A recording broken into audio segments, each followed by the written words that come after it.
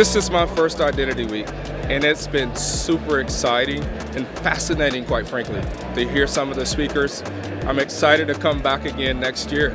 The sessions today and yesterday have been extraordinary, informative, cutting edge, vision for the future, and implementable plans. So very exciting.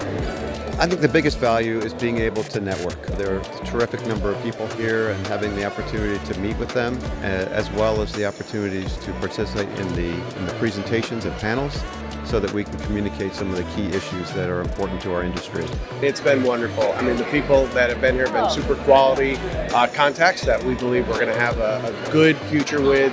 You know, like 80% of what we've touched, which is unheard of at a show. We really need to take the time to hear from our customers, their needs and their challenges, and how we can solve those challenges.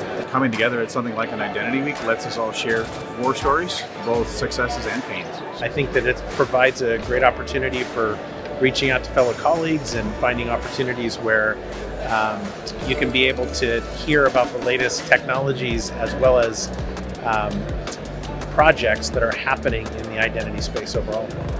Networking opportunities at Identity Week are always the prime reason to come, see the best technology by the best people and understand how you can solve very hard problems. And this is a great opportunity to collaborate, always stay relevant, always stay at the cutting edge of technology. For us at NEC and SS, speed of innovation at speed of threat.